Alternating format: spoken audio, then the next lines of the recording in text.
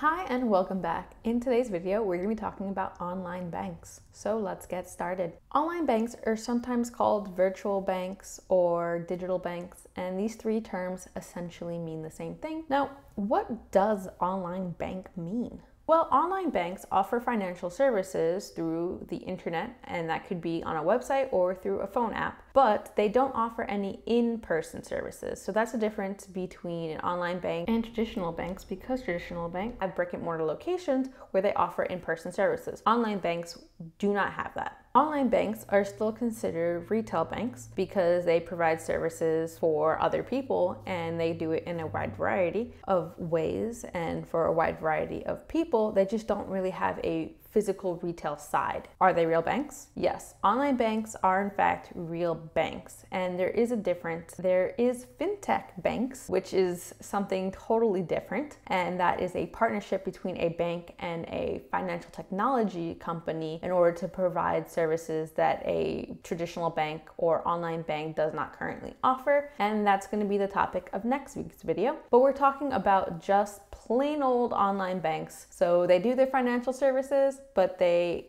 do them online and they don't have in person. Another thing to note is that online banks are real banks, so they generally are FDIC members and therefore have FDIC insurance attached to the deposits in their account. So let's talk the pros and cons to an online bank. The first pro is that they are technology based, and therefore they generally have a really good user experience across their website as well as through their phone app. Accessibility and convenience. Well, because they're online and online never sleeps, generally their services are available to you 24/7, and some online banks include that with customer support. So that's something that not all retail banks offer. Lower fees and better interest rates. Online banks don't have overhead costs in terms of real estate, which is really expensive no matter where you are currently in the United States. And therefore they pass on the savings by then bringing better interest rates, because again, their overhead cost is lower than a traditional bank. Security measures.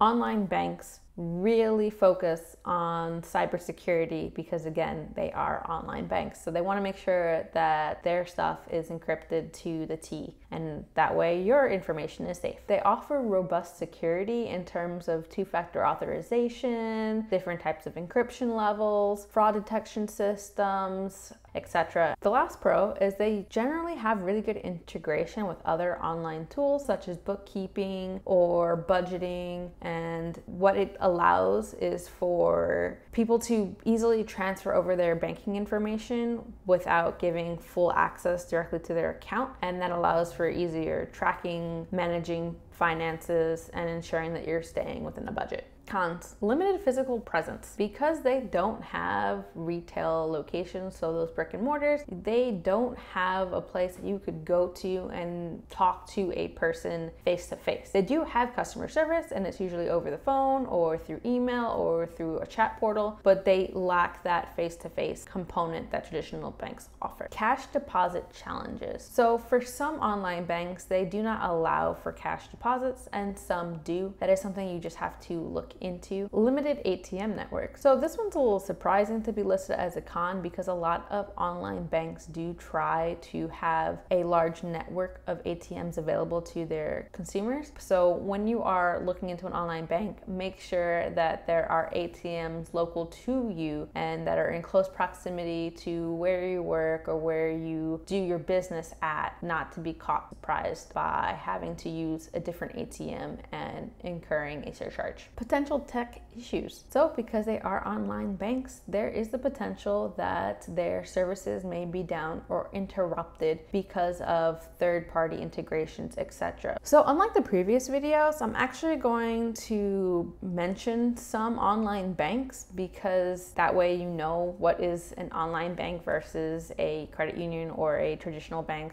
/ retail bank. One of the most well-known ones, and one that I actually personally use, is Ally Bank. Now, Ally Bank is an online bank and it is FDIC insured, so you can be rest assured that your money in there is going to be safe in case for some reason Ally no longer is in business. Now, they are generally known for having savings buckets and a good amounts of high yield savings accounts. They also offer CDs, home loans, and other loans. Marcus by Goldman Sachs. So this is a bank that is from an investment firm. And so it's just a division from it. And it also offers high yield savings accounts, CDs, and personal loans. Discover Bank. So Discover Bank is primarily known for its credit cards, but it now also has a bank, so you can have a checking account and savings account. The savings accounts are also high yield savings accounts, and they have CDs. And of course, a cool offering is that they do have a cashback debit card, so different than their